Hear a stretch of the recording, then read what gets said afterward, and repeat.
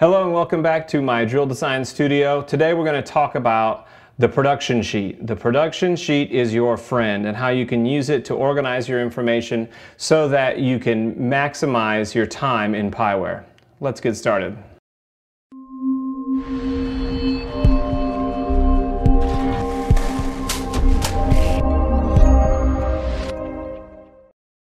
All right, we are here in Pyware looking at the production sheet and how to make the production sheet your friend.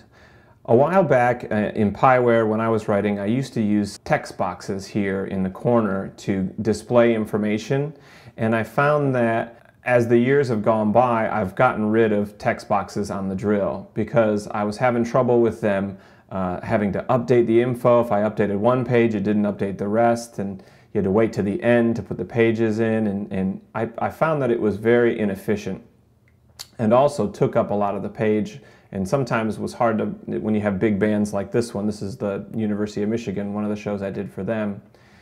The text box gets in the way of the drill. Part of my refined process that I found that's been better is using the production sheet, and it's just helped immensely in staying organized and displaying the information. Let me show you a few things. Now, here, utilities, production sheet, it's actually the thing now in my workflow that I do first. I used to do it last, where I would enter in a lot of information, but what I do now is I do, after I enter my page tabs in the bottom, and usually sync the music to the tabs, I put all my info in the production sheet because it really helps me. It creates the counts and transitions for me, and then I have to add the measures, a title if I want, and then my notes. And I'll show you how to do this a couple different ways. Now you can see here, I usually go through first and I put my measures in, and what's great is as you click on the pages, it actually scrolls through the drill. Now this was a medley for the University of Michigan, so they have a couple different tunes in here, and so when it's supposed to switch to the new tune, I add that as in the title. So I also use the title spot for rehearsal markings, letter A, letter B, letter C, and it really helps for the directors to just stay organized. And that will also show, if you choose to, on their coordinate sheets. Then of course the notes here are for the director to properly give them the right info if there's a curved path, or if something repeats, or there's a visual you want to add a sway or horn move, or if somebody's supposed to take a curved path, or like here, these folks would need to march straight across the field, marching forwards. If the question was, should we march this forwards or backwards, that information is displayed properly.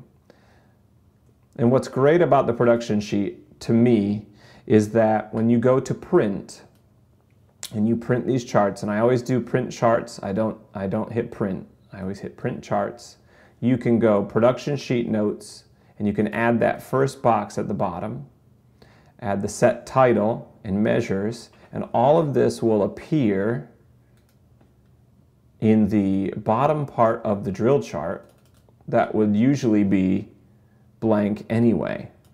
So all of the information is here at the bottom. And I find that it looks much better. You can have a full page of the drill going. Up here, you don't have any text boxes getting in the way of the drill, and everything is at the bottom. Everything that you add is there, and there's your title when they change to a new tune, their measures, their counts, and all their information.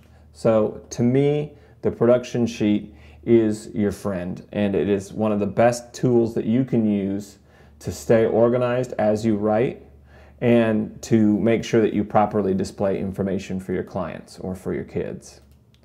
Let me also show you one more thing before the end.